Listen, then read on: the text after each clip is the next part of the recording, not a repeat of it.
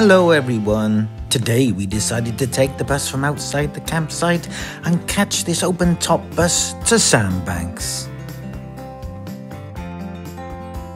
This is Poole's boating lake and it looks like it's very popular for getting your boat out today.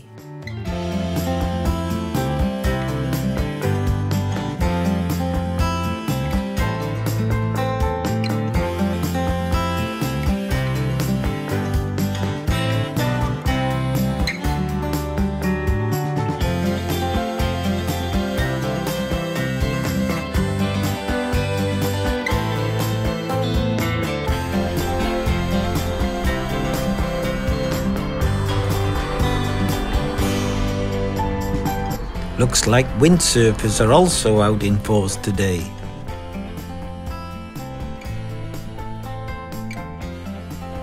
This is Parkstone Bay. Oh, there's the bus stop we need to get back to Poole later. Look at these houses over here. This is what they must call Millionaires Row. Well, here's the second most expensive house in Sandbanks. It's on Panorama Road and it costs just a mere $8.5 million. Oh well, back to reality. It's a fiver if we had a car today and wanted to take it across on the chain ferry.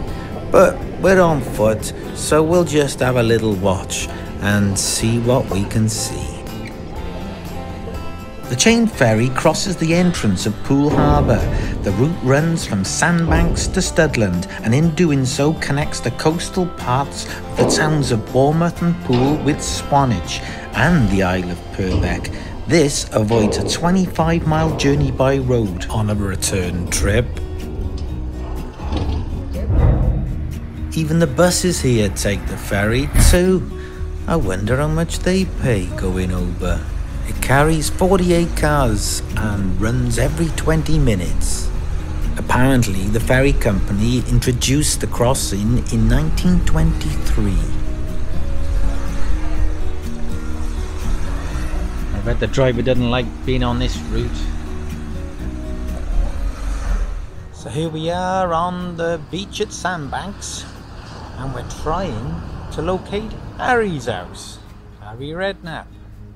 Harry and Sandra, but it could be a bit of a find, bit of an ask really, when you've only got a bit of a picture of it, and there's so many millionaires' properties to look at, so we'll see what happens. Ooh, sun's coming out now. This is number 1 Panorama Road, and it's the most expensive house in Sandbanks and costs £10 million. This sprawling sea-facing property used to be owned by none other than Harry himself. It was then bought by the founder of Topps Tiles. I didn't know there was so much money in making tiles.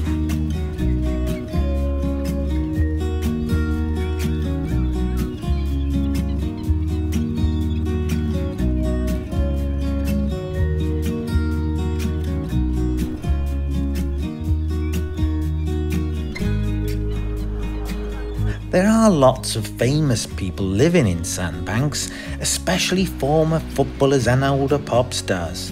Footballers like Graham Souness, Harry Redknapp, Jamie Redknapp and Tony Pulis all call Sandbanks their home. And of course, well-known chef Rick Stein.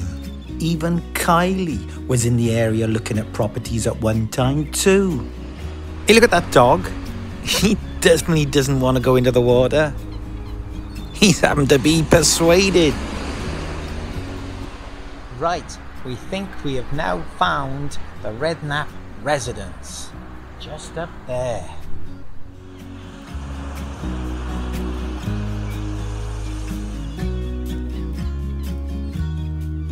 Okay, if I'm not mistaken, and this really is Harry's house, this is the third most expensive one in Sandbanks and costs a mere $7 million.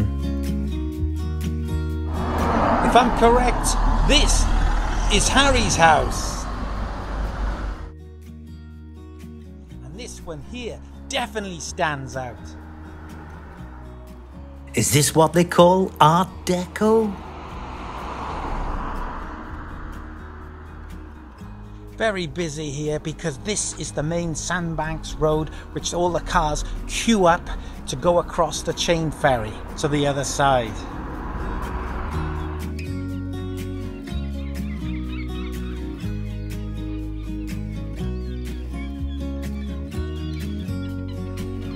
And I've just come across Rick Stein's restaurant.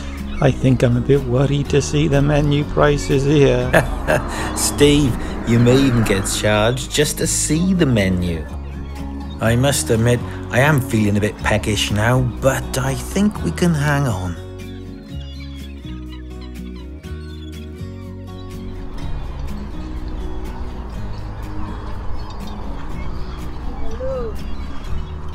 Oh, isn't it nice out here? There's no wind at all today.